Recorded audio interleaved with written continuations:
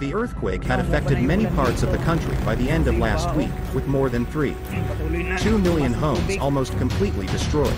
As a result, more than 370,000 people were forced to escape with the help of military and police forces.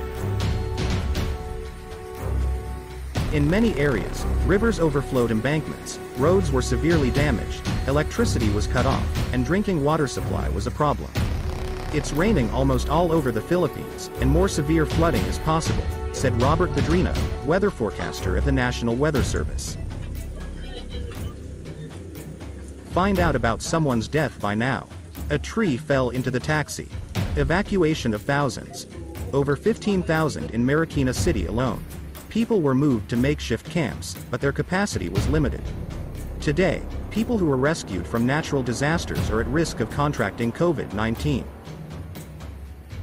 On Saturday, waves from southeast Manila broke the rocks. Fortunately, all 10 crew members were rescued from an accident near the port, and the boat was pulled to shore using a long rope.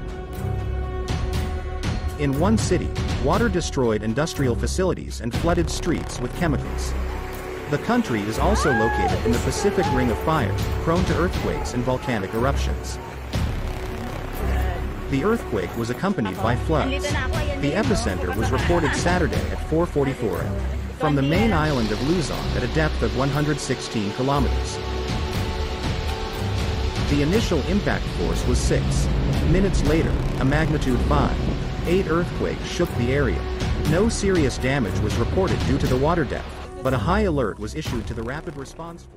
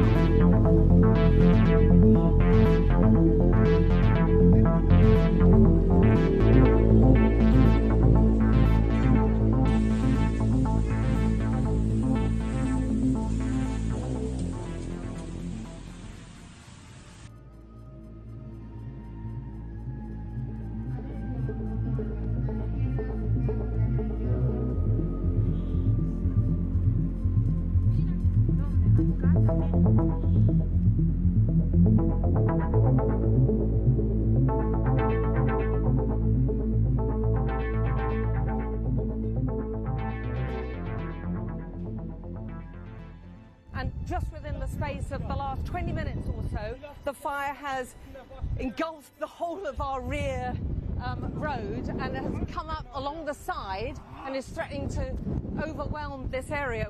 There was mass panic in the village with dozens and dozens of people racing to get out of the area, including the firefighters, truckloads of firefighters pulling out.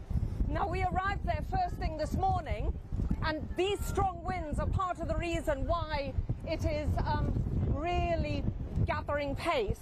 Let's move a bit further down, Kevin, because it's coming further behind us and I don't want to get cut off, but just keep going if you can. And there was a lot of panic in the village as we were there. You can see it's coming down the sides of the hill there. There was a lot of panic in the village because they were pretty much on their own. There wasn't firefighters. We arrived as they were actually...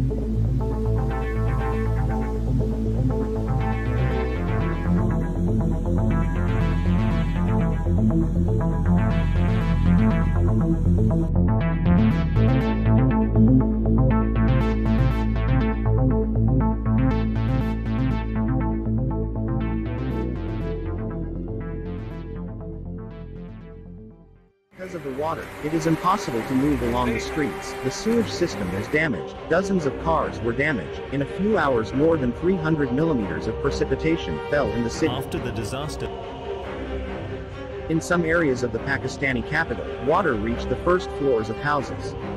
The flooding in Pakistan caused by heavy rains killed at least 39 people. This is reported by the Pakistan Disaster Prevention Authority. Dozens of people died in 2 days because of the rampant disaster in the provinces of Khyber Pakhtunkhwa and Baluchistan. The authorities report massive property damage, which caused flooding of real estate and crops. Forecasters promise that the rains in Pakistan will not stop for 2 days. The National Disaster Management Service now has records of nearly 100 deaths across the country. Over 1,000 residential buildings have been destroyed by floods and landslides. The army was involved in the rescue operation and dismantling the rubble. The city sewer was flooded, sewage was in the houses. By the end of the week, the cyclone will bring more rains to Karachi, meteorologists say. According to preliminary estimates, this season of bad weather could be a record for the devastating consequences for the south of Pakistan. Irina Bakova, Director General of UNESCO, has sent a group of experts on flood management to Pakistan. This was the organization's first response to the catastrophic floods that claimed more than 1,600 lives and affected 20 million more.